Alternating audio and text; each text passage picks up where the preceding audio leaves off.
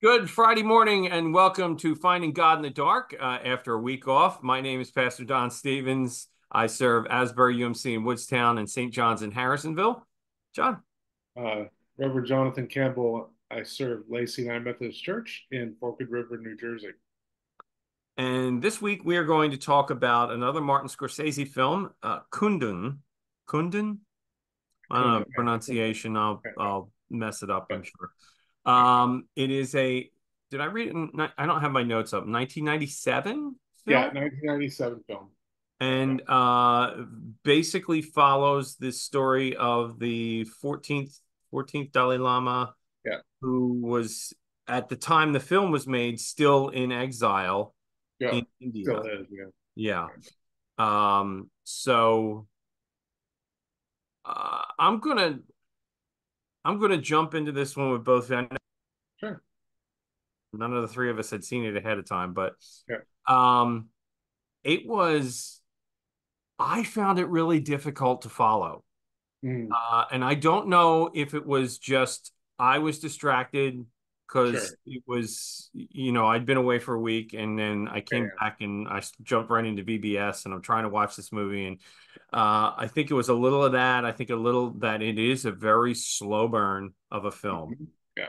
Um, and a little bit, I think just the accents were throwing me off at times. So Yeah.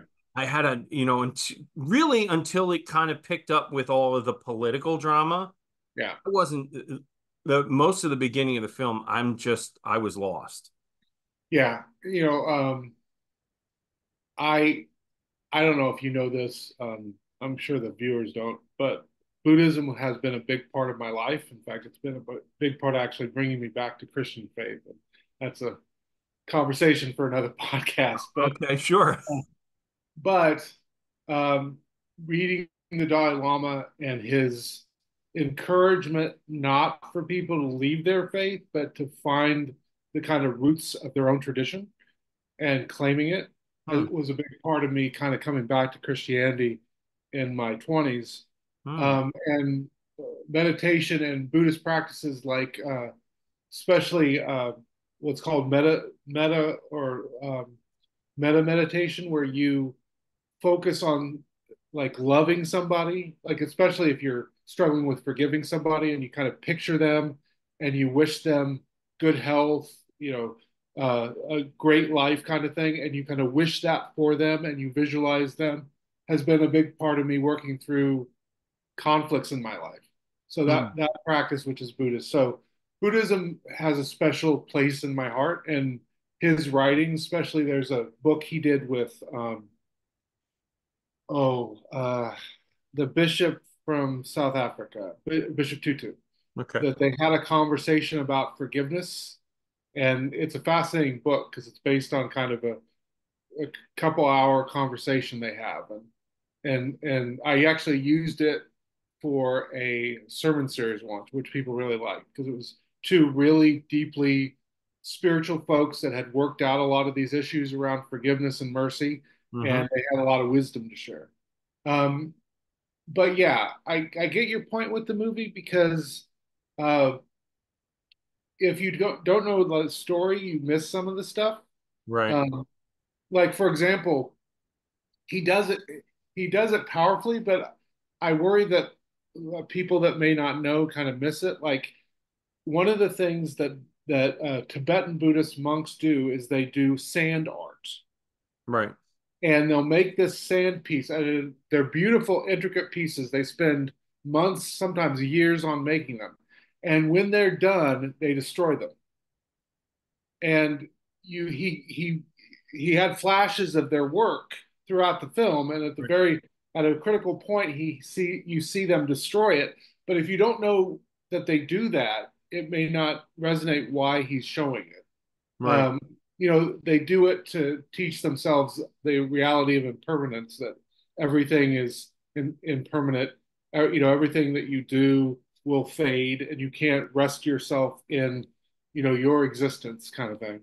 Yeah. Um, but yeah, I mean, it's also powerful to me, the story itself, because, and I didn't know this till I did some research about what Babylon did when they took over Israel. But the Babylonians do a very similar thing to what the Chinese have done. I don't know if the Chinese copied uh, the Babylonians or not, but the Babylonians would take over an area, they would identify the leadership, they would pull the leadership out of the area, and then they would flood the area with Babylonians. The hope being that they would destroy the culture that they had just taken over. Mm-hmm. And the Chinese have done the exact same thing. They have tried to remove the leadership of the Tibetan people, and then they have flooded the last, 40 or 50 years, they have flooded Chinese citizens into Tibet with the hope of killing the Tibetan culture. Um, and so that's always a powerful thing because to me, I've told this in sermons, you're seeing what happened to the people of Israel. You're seeing a modern day example, Yeah. which to me is powerful when you reflect on it.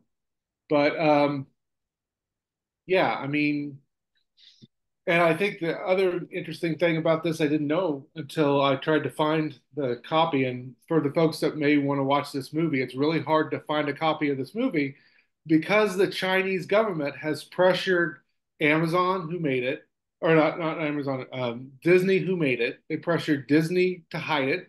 They pressured Amazon not to put it on their streaming services. Mm-hmm. So you could find it on YouTube, and you can also buy a physical copy, but that's about your only option to see it. Pretty much, yeah, and that's what I did. Because I have a sizable library of DVDs and Blu-rays. So to me, buying another one was like, okay. I found it used on Amazon for $9. So, which is what I did, and it was delivered while I was on vacation. So I really, literally watched it like 2 nights ago. Yeah, I didn't have a lot of chance to read up on um some of the reviews because what I like to do is take in what some Christian reviews say about it, right? The one that I did read was very critical of it for they were comparing it to another Scorsese film, to the Last Temptation of Christ, yeah, right? And how they felt that that was blasphemous, and that Scorsese was now glorifying the yeah, the Dalai Lama, and I went, okay, I mean, I can see what you're saying, but yeah, I think you're throwing out the baby with the bathwater. yeah, You know what I mean? I think that there's still value to the film, yeah, insofar at least as if you look at this, the Dalai Lama and how he dealt with this particular one, how he dealt with all of this political conflict. yeah, And there was never a moment when his inner turmoil became an outward response. yes, Like there were definitely, you got flash scenes of what was going on in his head or what he was dreaming about, yeah, and a lot of it was the consequences to his country, and the death of the monks that he was working with, and things like that. But you never saw that played out in real life in his responses to how the Chinese were treating them.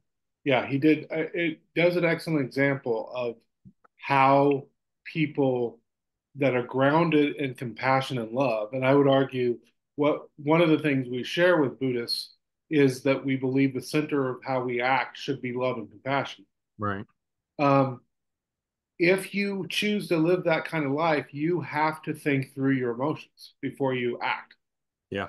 You have to process them before you act.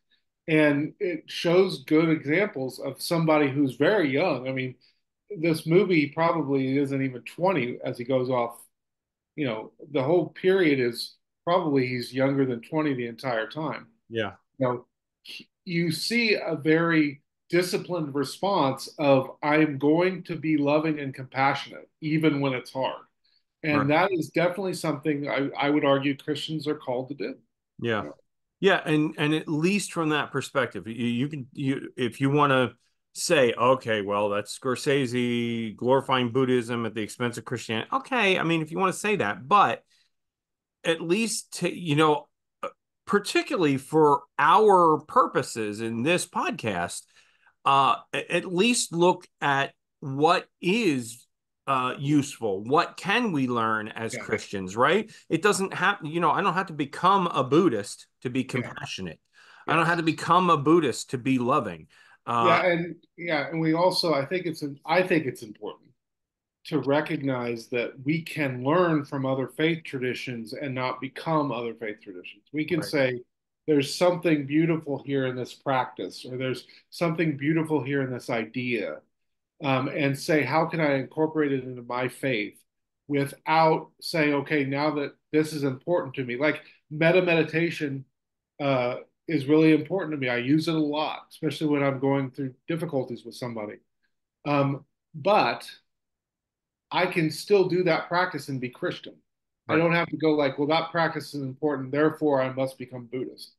And I think we would all be better served, Christians and otherwise, if we recognize we can learn from each other and be blessed by each other without this idea of we've got to avoid people of other traditions because they're going to somehow infect us. right, right. Yeah, I think that's a fair assessment. I was surprised that so much of the film really went into all of I didn't know the history, right? Yeah. But that so much of it went into all of this political wrangling between China and Tibet. Yeah. That was really where the film, at least for me, it grabbed my attention more. You know, Well, and yeah, sorry. no, go ahead, it's fine. Well, what's funny is to kind of respond to that review that you read. Hmm. I I am fascinated by these three very spirit. I think a lot of Scorsese stuff has spiritual elements in it, but there's three films in particular that clearly are about faith and spirituality. It's this one, it's Passion of the Christ, and it's the one we did a couple weeks ago, um, Silence. Silence. Yeah.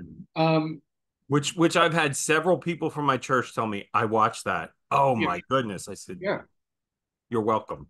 yeah. But what's interesting is even I think it's fascinating what he does with religion, and I don't see somebody who's a person that wants to jettison any religious tradition. I think he's somebody that sees religion, whether it's Christianity or Buddhism, as extreme value. But he's fascinated by how religion and faith can help you in the difficult moments of life. Because those three films are about these really difficult moments Right. and how faith and how God and how spirituality can help you through them. Right. And Certainly how different faiths are valued by different cultures too. I yeah, mean, there's definitely a sense of that. I don't. We guess we often get asked that question, like, well, you're only Christian because you were born in a Christian country. If you'd been born in Tibet, you'd be Buddhist. yeah, Okay, yeah. maybe so. I don't know. I mean, I think there's some truth to the reality that the cultures we are born into shape our understanding of stuff. But what I think is completely wrong about Scorsese is I don't think he feels like Christianity is bad, even in Temptation of the Christ. I don't think he's saying Christianity is bad. I think he wants to explore how does faith in this higher thing, in God and a higher purpose, how does that help the character through this horrible ordeal? Hmm. He's not fascinated about religion when it's easy. He's fascinated about religion when it's hard. And shouldn't we all be more fascinated about religion when it's hard? Yeah, absolutely. Because and we talked about that when we talked about silence, how people, particularly in the United States, don't really understand Christian oppression, don't really understand Christian persecution, Yeah, those sort of things. So um yeah, there was scenes in when the Dalai Lama went and met Mao. yeah, Mao Zedong. Yeah, And he said to him, I don't want to change your religion. I want to rid your country of it, because there was that Marxist statement, religion is the opiate of the masses, right? religion is real. Yeah, that was one of the things. There were two quotes in the movie that I thought would be fun for us to play around with. Hmm. And that's one of them is this idea that often gets thrown out that religion is poison or religion is this thing that nullifies the possibility of real change and real justice. You know, the idea of Marx's famous quote about the opium of the masses is this idea that he was getting at the tension and the injustice that the worker feels and rightfully should have something done about. Religion then comes, kind of swoops in and deadens that feeling, so change really doesn't happen. Okay.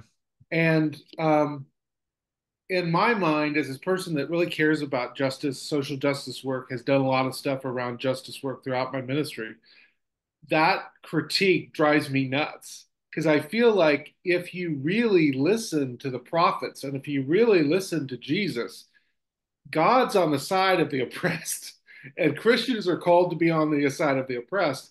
And we're Hmm. called not to just feed them, but to ask the difficult questions and do the difficult work so that they have food, Right. and they have a just society. And so to me, Christianity fuels my desire to make a better world.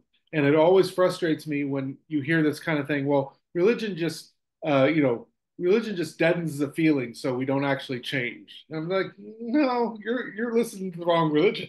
I mean, that is part of I don't think I have one here, but the Jerusalem cross and those points of the Jerusalem cross and one of the, works of piety and works of Yeah, yeah, justice, right? yeah, I mean, it is something we do talk about in yeah. in religious in particularly Methodist doctrine. Yes, Um, absolutely. so yeah, but and I guess that is the downfall. Maybe one of the big divides in the mainstream church. Yeah, And as Methodists, we're not immune to this. One of the big yeah, divides is that difference between a focus on evangelism and a yeah, focus on social justice, right? yeah. And then there doesn't seem to be an ability to do both. Yeah. You Well, know what I mean? that's the frustrating thing is I tell people I'm really weird in a lot of weird ways, but one of the weird ways was I came to seminary and I did not connect well when I started to learn about Presbyterian doctrine, especially Calvin. I just didn't. And so I needed to kind of find something else. And I really connected deeply with John Wesley's writings, especially his idea of social and personal holiness. Mm-hmm. That you're called to be close to God and draw closer to God, but you're also called to help God make the world the kingdom of heaven on earth, right? Right. Right. And I love that idea. But what was so funny was I fell in love with Wesley before I ever went to a Methodist church. And then what was interesting is I found that at every Methodist church, they would either lean one direction or the other, but they would almost ignore so if there was a social justice church, they'd almost ignore the idea that it was important to grow personally holy. Right. Or if you went to another Methodist church and they really focused on personal holiness, they would go like, social justice stuff, really, that doesn't matter that much. And I'm like, no, no, no. He wanted you to do both. You're supposed to do both. It almost feels like we should be partnering like those two churches together, right? Yes. Yeah. Like, all right, you two guys, you're going to share a pastor, Yeah. You're going to learn from each other because you're both doing it wrong. Yeah. or something. I mean, if you take the two halves, you might make a whole, right? Yeah. Uh, Yeah. I don't know. It is an interesting dichotomy, particularly like I said, we see it really strongly. I mean, I think part of it is what's divided the denomination, Yeah. really. Yeah. And I don't want to get too far off into those weeds necessarily, but it's definitely an issue.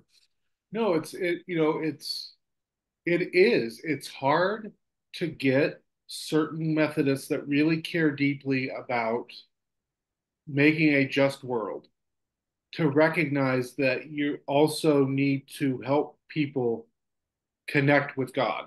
Right. You know, And I feel like that's a flip of the coin for people that really care deeply about evangelism and this idea of helping people connect with God and grow toward God.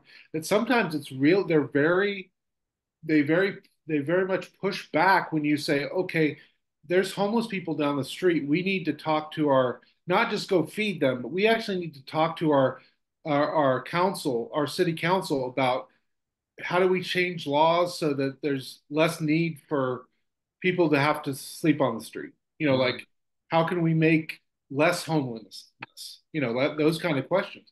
And yeah, it is frustrating because I really think Wesley is right that you're supposed to do both. You're supposed to have a deep, enriching, personal connection with God that changes you and makes you more Christ like. But that Christ likeness will then compel you to want to make the world a better, more compassionate, more loving, and more just place. Right. Right. Right. Because after all, what is the kingdom of God here on earth? Yeah, What is it? yeah. And I think both sides need to be able to come to both sides. I'm both siding things, but Yeah. be able to come to an agreed upon definition of what that means. Well, It's not just personal, right? well, I think honestly, if you don't have both, you end up distorting what you do, and oftentimes you end up burning yourself out. Yeah.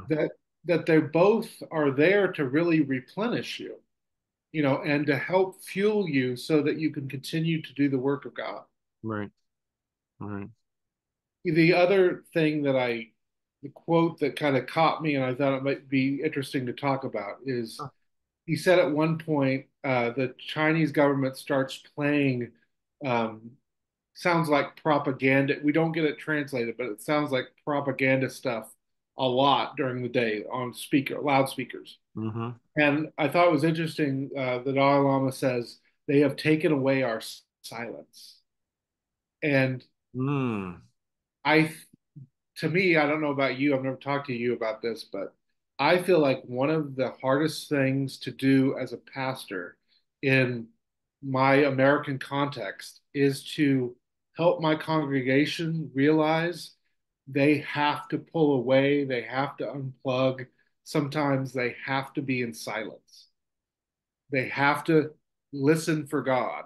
They Yeah. have to meditate. They have to shut up and kind of be there in that uncomfortable silence and allow God to speak to them.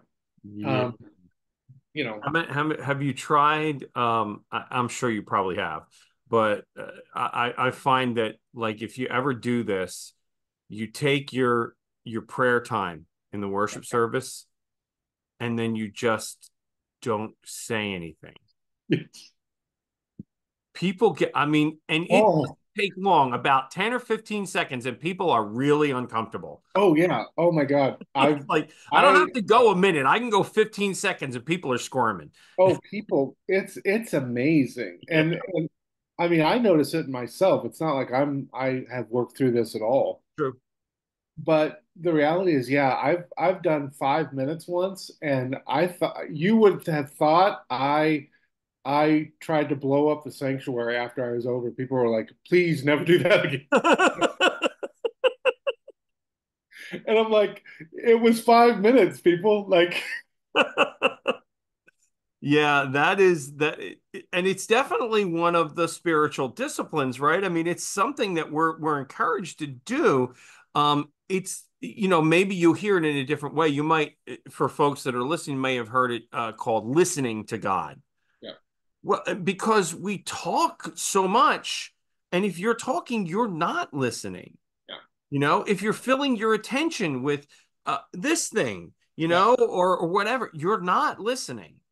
yeah, Um, and so, yeah, it's probably one of the hardest, at least one of the two hardest things for us to manage, I think, yeah, as Christians, that and fasting, because yeah. people don't want to give stuff up. But Well, and you know, yeah, I think what is, I mean, to me, it's very sad because one of the things that I have always found fascinating about studying other religions, whether Buddhism or Islam or anything, is you, they don't all. I don't agree with the idea that they all say the same thing. They don't. Hmm. But but you will notice that in every tradition there are certain things that pop up. So, for example, every tradition I've ever studied has practices built in that are centered in silence in some way, whether that be meditation, whether that be here the Jesus prayer, which is a breath prayer, Right. you know. Um, but it's this idea. Every religion has this kind of practice, and to me, when you see it throughout human existence, to me, it's a time where you go, "Huh, there might be a reason that keeps showing up." Like maybe God works through that, and yeah, I think one of the things that's frustrated me as a Protestant pastor is how hard sometimes I have to sell people on the necessaries of doing spiritual practices. Yeah. They'll be like, well, do we really have to fast? And I'm like, yeah, you do. Like we can do Well, fasting in different no, ways. the response is, do you really want to grow? Yes, yes, you're right. The response is, do you want to be like Jesus? Okay, then, Then, then perhaps the fact he fasts regularly in the Bible should be something you think about. and went away and practiced silence by himself, you know. What I had to say was it was literally like 6 years ago this week. I did a spiritual retreat and I went by myself. And I went to a little retreat place down in South Carolina and just spent the week doing nothing but reading and looking at the woods and you know walking around. I mean, it was really nice. Yeah, So yeah, that's easily something I think maybe the folks that listen and we as pastors really have to lean into a little more. It changes, and again, it gives you that skill, right, of taking the pause and evaluating before you respond, which goes right back to the movie and how the Dalai Lama responded. yeah. I definitely think this movie is fascinating to watch the history of this group of people that most of us don't know anything about, and and how again the Western world, including us, just went like, yeah, we're not going to pay attention to it, which was wrong. Yeah, But well, this film got like almost zero box office. It got very, very low box office, right? yeah, and again, it's sad to think that the Chinese government or any government, I'd be upset if America did this, but to basically kill a film because it's critical of you and because you have the power to do that, that says something about our culture too. Yeah. You but yeah, I think it's a really good example of someone in a very difficult situation and them teaching themselves to think about compassion and love before they act. And Yeah. even if you're not Buddhist, the reality is Christianity is supposed to be centered, our actions are supposed to be centered around love and compassion. It's worth thinking about and learning about. Yeah. Yeah. Yeah, and at least from that perspective, the film is worth finding and watching. Yeah. Is I think is our kind of our final say on it. I if you've got a better attention span than me, then you might do better with the film. I struggled at least initially to get into it, but that is completely on me. It's a busy week. Yeah. So we'll put that aside. I think it's a worthwhile film. Good. It's a worthwhile film. I agree. So we have to talk about what we will watch for next week. Um, and this really was your choice. Kundun was your Yep. choice. Yeah. It's kind of on me to pick a film. Um, and we know that is an extreme challenge trying to pick a film that Jonathan has not seen before. Um, Um, So, and we could. I mean, I could go back to the well and just draw an anime film back out again, Yeah, because but because that's a genre that I enjoy. yeah, But we get back into the Japanese culture on that, and we've talked a bit about that. So I don't know if that's something we want okay. to necessarily do. Um, and even though we had a little bit of this discussion via text earlier the week, Mhm. even though I have seen Deadpool and Wolverine already, Yeah, I'm not sure if that's a film that we want to talk about for church folks. yeah, probably not. Now I did talk It's to complicated. a person from the church today who has seen it and loved it. Yeah, yeah. I enjoyed it, and I would recommend it if and only if If you know what you're you've doing. Yeah, seen yes, what you're getting yourself into. yeah, Don't run out and see Deadpool and Wolverine just because it's a really popular film right now, because it is very violent. It is very graphic. It is very, there's a lot of foul, I mean, a lot of foul language. It is not a family film by any stretch of the imagination. oh. Um, are could one find redeeming Christian values in it? Perhaps. Or even Christian critiques. Yeah, yeah, yeah. Well, at least Christian critiques, certainly. Um, but I don't know that we want to put that on the list necessarily to talk about for folks because, well, one, I laughed so much, I don't know if I could get through the podcast without losing my.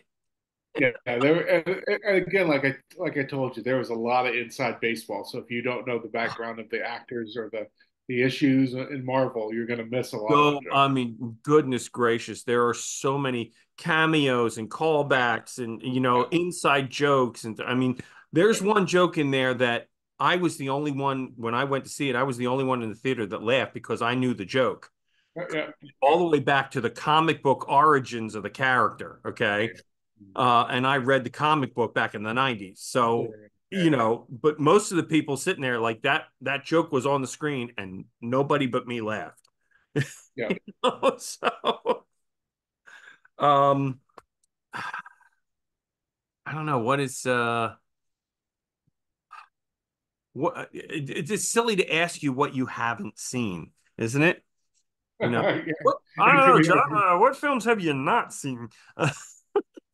yeah. Honestly, just is there something that you're interested in throwing out? Uh, I don't know. Um, I've only got about 4 minutes left, so I better come up with something. I have something. Do you want me to go twice? Well, you can. What do you got? Have you ever seen Primary Colors? No, I don't think I have. It doesn't ring a bell. Okay, I love politics, and Hmm. it's about it was written by a reporter, starting he wrote it as a book anonymous, but it was Joe Klein, I think his name was, and he wrote about the '92 election, the first election of Bill Clinton, and Okay. it's a movie kind of around. It has a fictional name, and the characters are fictional, but it's basically kind of centered around the Clintons and the '92 campaign. Okay. And I thought with all the campaign stuff and political stuff floating around, it might be interesting to for us to take something that was in the '90s and talk about, those kind of issues. And try to do the discussion without getting too political Yeah, because exactly. because let's be honest now, Yeah, yeah, politics is yeah. tearing folks apart. Oh, Okay. yes. Well, and that's why I And thought it might be interesting for us to take a political movie and talk about kind of the Christian ways we can kind of address the issues. So, yeah, I think that's a great idea actually. Because it's no secret you and I are on different pages when it comes to yeah, politics. You and I and Evan are on different pages when it comes to politics. yeah, And so that'll be a great discussion, I think. yeah. So we'll watch that. Primary Colors. It's a 1998 film. Yep. Um, I John think Travolta's in it. Yeah, John Travolta's in it. It is on Amazon Prime Video, Yeah, um, YouTube, Google Play. yeah, So at least it's a little easier to find than Kundun was. yes. Sorry about that. And for those who do watch regularly, we want to ask you to keep Evan in your prayers. He was going to be with us today.